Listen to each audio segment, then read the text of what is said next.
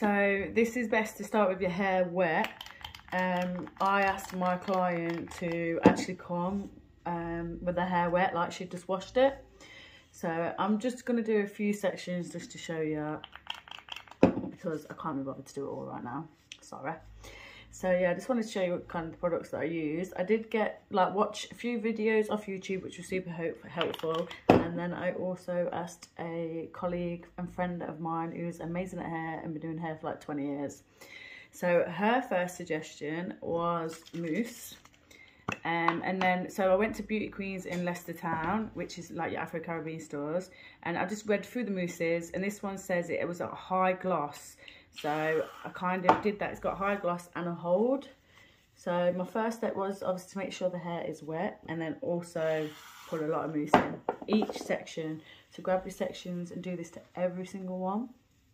So as you get from like start at the back and obviously come up to the top of the hair, your hair will get dry if the client's just washed it. So definitely have like a water spray bottle on hand as well. And then really saturate it in, coat the hair really, really well. So I am lucky because I do have natural curl, so my hair goes quite a nice curl. Next step was I used this Edge Control hair gel, and I'm presuming that it's like when people do the nice curly bits on their edges. And I'm concentrating this in the root for that really wet, greasy, shiny look. I know some people hate this look and think it's just like someone's hair is really greasy, but I'm being really generous with the product, really putting it through. I'm gonna look crazy with just this section done. And then this is the bit where you've got to try and be careful, probably to not be too messy now, and keeping it smooth.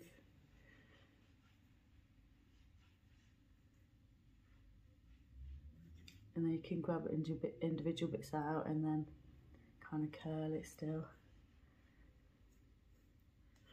So I'll probably even use more product than this on my client's hair. So like this front section, you can actually grab and kind of shape and quiff up if need be. Also around the front, so I kind of did that wave, pinning it. Oh. I did do a makeup, so I did a hair first and then I did this to let it set.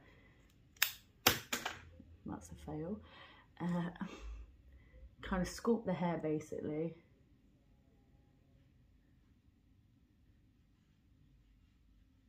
And so I kind of did that wave around the front of the hair.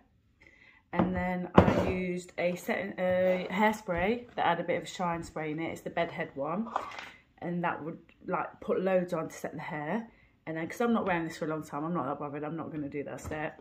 And then the creme de la creme is this olive oil nourishing sheen spray. It's amazing. This is like £3 I think for this huge tub as well. Same with that, that was only £3.99. I did use a lot of it for hair. I probably used half a pot. So have that in mind if you're going to do this for a client or yourself, like you will use a lot.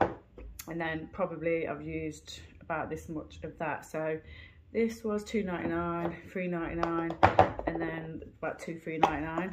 So this is super shiny.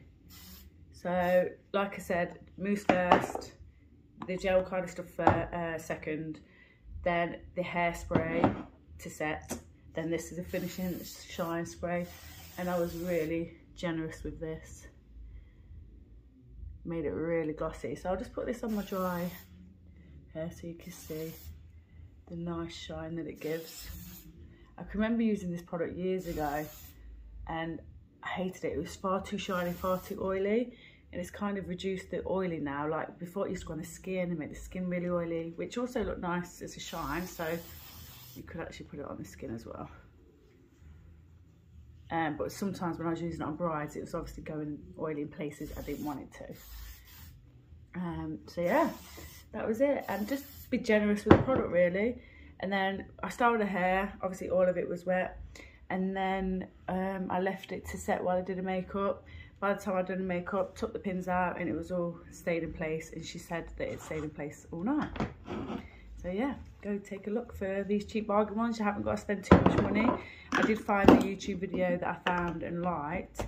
He used rather expensive products, so I'm glad I didn't have to do that.